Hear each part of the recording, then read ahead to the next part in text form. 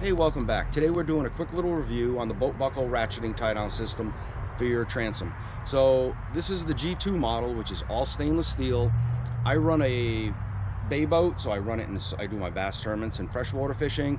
I do bay fishing. So these are permanently mounted to your trailer, so you need something that's stainless steel. So these G2s are stainless steel. Even the spring is stainless steel. I'm not affiliated with them. I'm just giving my review on it because I bought it and I love them. I should have bought these years ago. So this is the boat buckle. You have your ratchet, you have your release tabs, and you just have your strap. So with the strap, all you do is bring it up, hook it. That's it. That strap is tight. Release, undone. There's a tab under this, under the actual ratchet. There's a tab that you have to pull, and you can hear it click.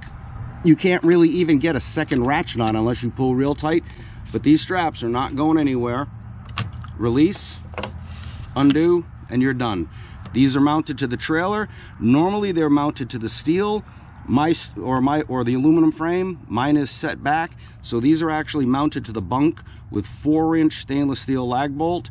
They do come with bolts for mounting. So these are supposed to be mounted to your trailer frame. My trailer frame sits way too far back, so I have a little aluminum bracket that I put on the bottom. It's a little L bracket, and I have the boat buckle mounted to the bracket, and then the bracket bolted with a 4-inch lag bolt into the actual bunk material right here. So I've done about 5 trips, and I have about 350 to 400 miles on the trailer with these. They have not come loose. It is very secure. You're gonna have to mount it to your specific trailer anyways. So you can go by standard mounting directions, but if you have an oddball trailer boat combo that I have, or some kind of bay boat like this, you might have to look into an alternative, but you can find a way to securely mount these, okay? So I have both straps just undone. I just pulled my boat onto the trailer. I'm gonna strap it up and go home.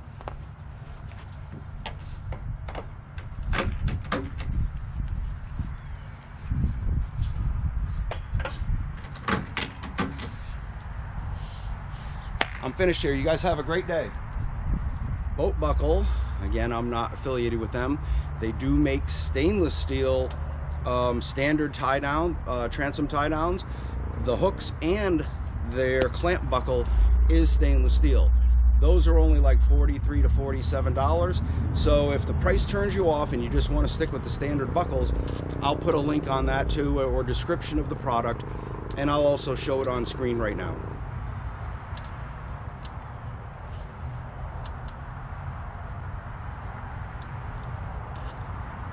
So thanks for watching. I'm not trying to make up your mind. You can make up your own mind what you want. I had fun doing this, so I hope you enjoy it, and have a great day.